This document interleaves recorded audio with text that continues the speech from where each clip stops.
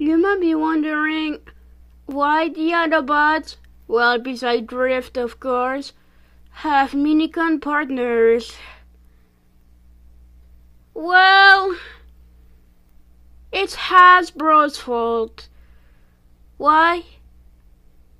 Because Hasbro is stupid as hell.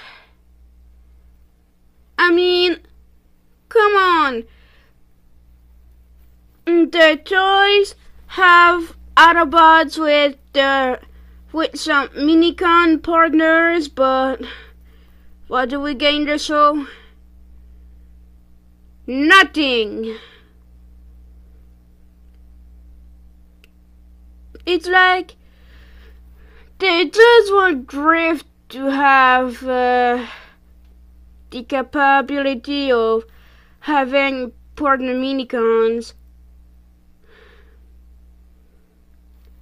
Well, sure, the weaponizer minicons, they partner up with the Autobots in the season 3, but that was only temporary.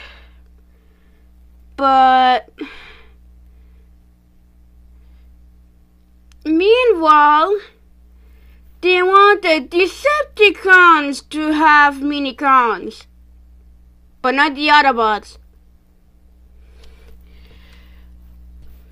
Hasbro, come on, what the fuck?